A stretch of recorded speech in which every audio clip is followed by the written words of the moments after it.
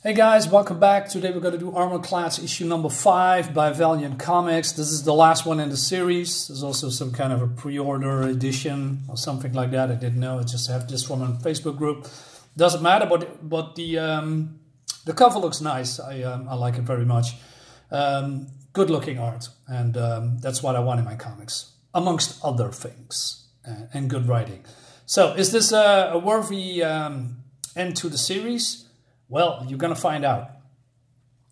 Skipping a few pages, or one or two. So we dive right in where we left off. I mean, there's a war going on, and the rebels, which are the Ironclads, need to find Peris, their teammate.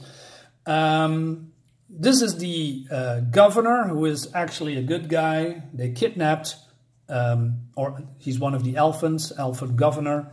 He kidnapped Peris for, because he's one of the chosen ones. Let's go along with that.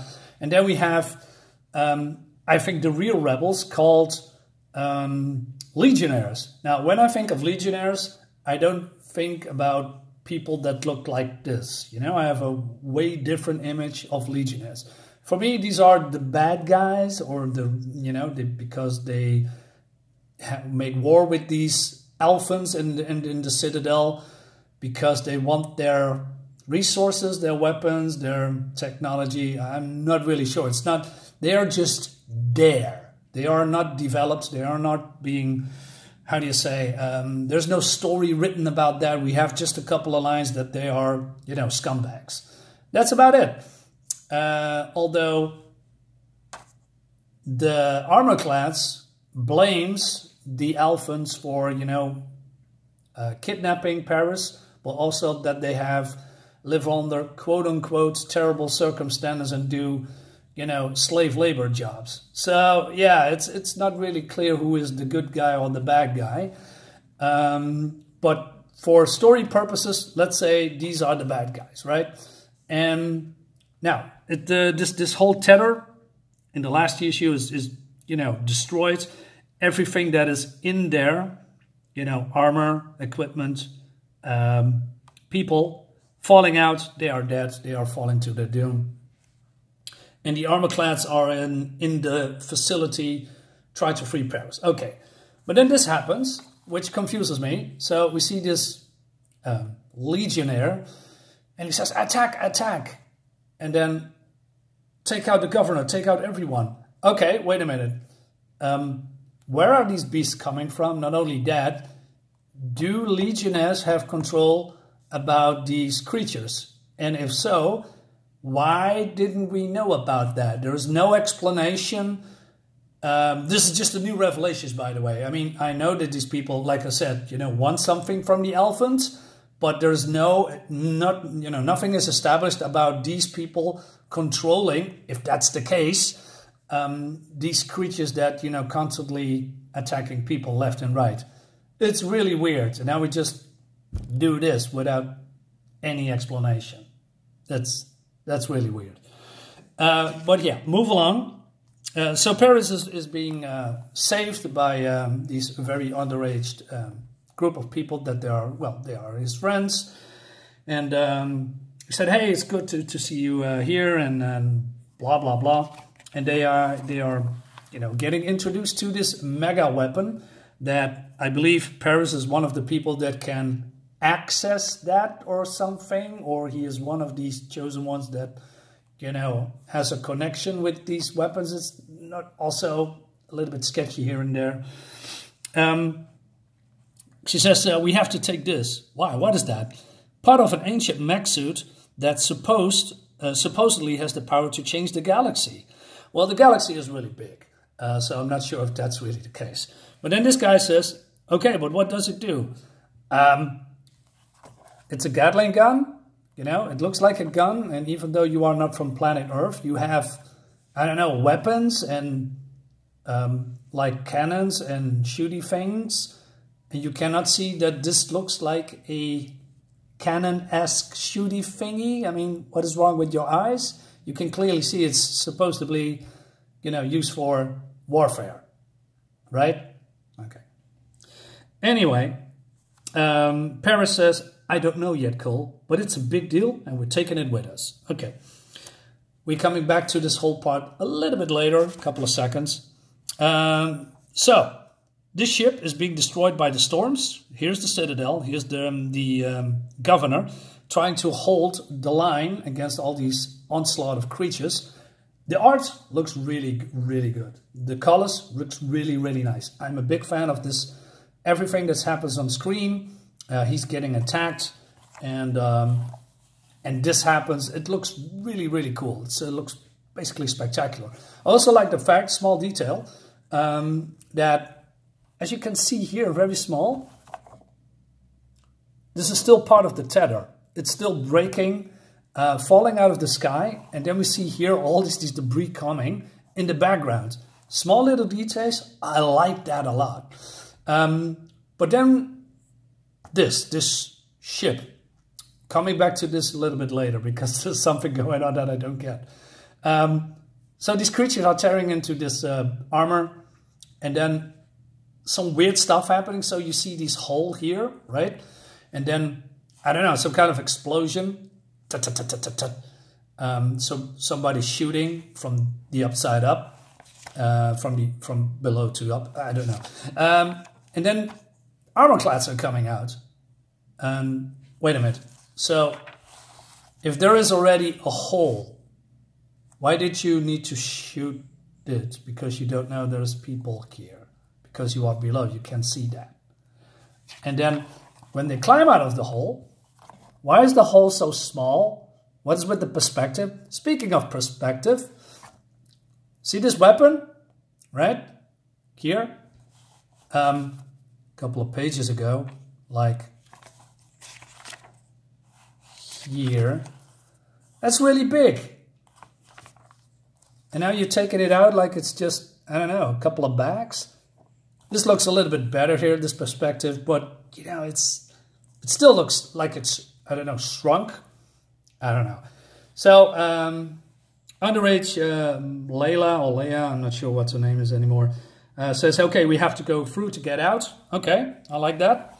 And they are attacking the beasts. And again, action, blood and gore, taking a stand. Great, looks fantastic. The ship is still falling, by the way. Okay, coming back later again. And then Peris says, no, that's the Governor's Domin's destroyer. And because, well, he's being overwhelmed. Peris says, okay, we have to help him. And then he says, why? Because he has the answers to questions we haven't even started asking. Okay, so he pushes the button. But you said a minute ago that you don't know what it does. Does that mean that you know now do what it does and how to operate this particular piece of ancient technology? Again, no explanation. He's just pushed the button and hopes for the best. I don't mind that really, but you know, a little bit more explanation. I mean, this is ancient technology. How do you know how to use it? Doesn't matter. Okay. So there's a blast, you know, from this weapon to here. It looks really, really cool. And the governor says, hey, Peris. And he says, hold on, we're coming. And then a lot of other Armorclads are coming to help, like last minute rescue. Again, great stuff. People are happy that they are here. The monsters getting their asses kicked. What strikes me is that the monsters are dying, but none of the Armorclads. So there's no casualties, which is weird. I mean, in the last couple of issues, there's an enormous amount of monsters and insects, you know, overwhelm the Armorclads, but there's still no, you know, death from the other side. I mean, death from the Ironclad side. Again, weird, in my opinion. It's not really good. So the governor says, yeah, well, something like this. You got it to work. And then he is getting blown up by, I don't know, some kind of a rogue missile from nowhere, and it doesn't say who shot it, or it's just maybe a coincidence that, you know, black people shoots at things and he's caught in a crossfire, I guess. And then Peris said, no, but this doesn't correspond very well. The facial expression is not, you know, corresponding to what he's feeling. Looks a little bit weird. Again, more weird stuff. By the way, the ship is still falling. And I don't get that. I mean, the whole journey from when we see the first time that we see the ship falling to what they are doing here, and with all the talking and the busy and the killing and the rescuing, takes about, I don't know, 15 minutes, half an hour in IRL, real time. But the ship is still falling. I don't know, is he falling in slow motion or whatever? So Peris sees the threat and he says, okay, let's blast him out of the sky. He says, hey, what are you doing? Just do it. And he's shooting this mega beam. And it looks cool. And then we have some ads here. Then we're going to skip. More skipping, more skipping, more skipping, more skipping. Yeah, Book of Shadows, I know that. And then this is happening. So he shoots the... he shoots the ship in two. So they are not getting hurt, which is also weird because there's a lot of falling debris coming from that. And they are not hurt. Nobody's getting hurt. No casualties. Nothing. A giant ship just dropped next to you and yeah, you just walk away. I don't believe that's how physics works. And also, didn't you just shoot this whole ship full of, I don't know, people are on board still, I guess? You know?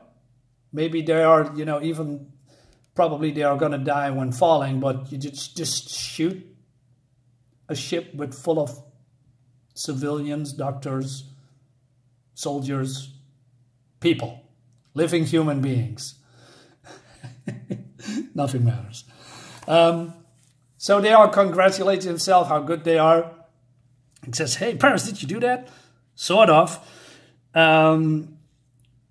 It's something greater than we ever seen before. So he pulls the governor out of the wreckage, and the governor says, it is up to you now to restore the flame while he's just dying. Well, that's too bad.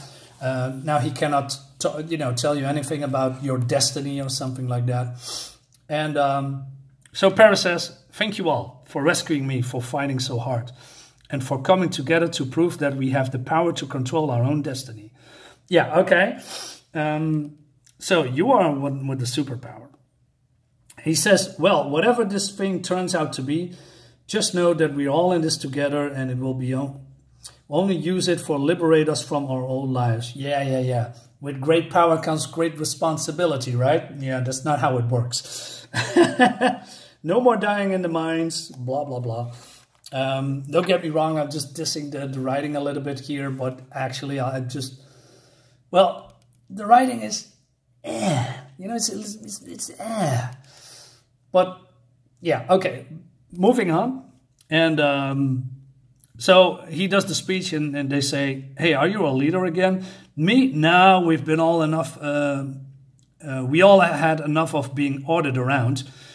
That's it. Layla brought you all together. She led you this far. As far as I'm concerned, she earned the top spot. So wait, but you just said you've had enough of being ordered around. I mean, you talk in the we form instead of you. And now you're pointing her as leader so that she can order people around?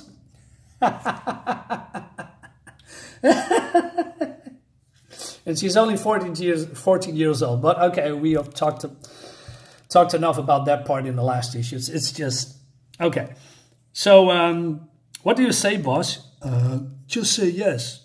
Yes, now let's get out of here. Okay, so she turns around and just walks away. How about Peris? You just did all of the effort to break him out. You're not saying goodbye. You do not talk to him. You do not, I don't know. You just walk away. Okay. Last thing we're going to see is in some kind of a zoomed out of all the debris and the destruction. And there's a narrative going on, and we see this girl. And it talks about the wolf voice. So the last page that we're going to see is this. Oh, well, this is not it. This young woman here. And she says, your voice is not the voice I serve, but you call out for help. And so I will answer. So we are now introducing magic into this comic, which I do not like at all. And that Armorclads will return. So yeah, this is the end of the book. Book of Shadows stuff looks great. Is on a pre-order. So yeah, this is now, it's over. So what do I think about it? Well, like I told you in issue through 1 till 4 and now this video, love the art, love the premise, love the whole technology thing. Looks great, you know, this whole raw armors, you know, not high technology stuff, just working armor, group of people want to be free, great stuff, you know.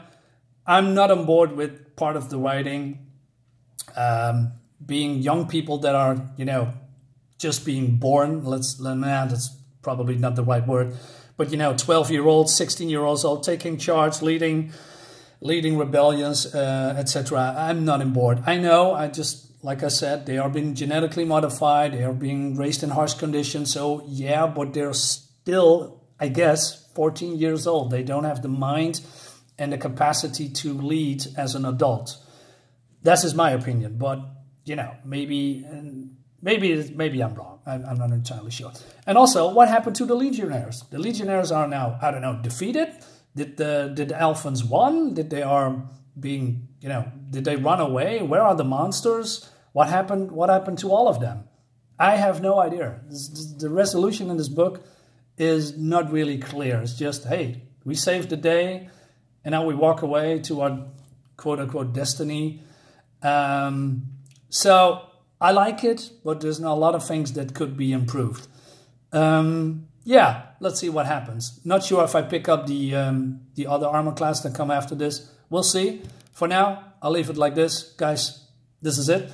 Let me know what you think about the whole Armorclad series and, you know, about my videos. Just, you know, leave something in a comment. Give me a like, a share, a sub. You know, the whole jazz. See you later, guys. Bye-bye.